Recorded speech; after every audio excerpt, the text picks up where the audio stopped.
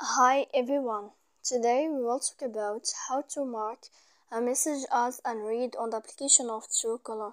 To know how to mark a message as unread on the application of Truecaller, you should just go to the app of Truecaller as you see and you click.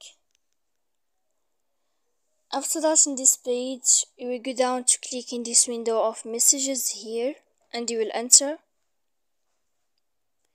When you'll find this list, you will enter to this message. You can choose or select any message you want, for example like this or this here. You can choose anything you want in this page, for example this message, and you will go to this sign, and here in this list you will go to click mark as unread. When you will click here, then you can know how to mark as unread this message on the application of Truecaller. So please don't forget to support us by like and subscribe. See you next time.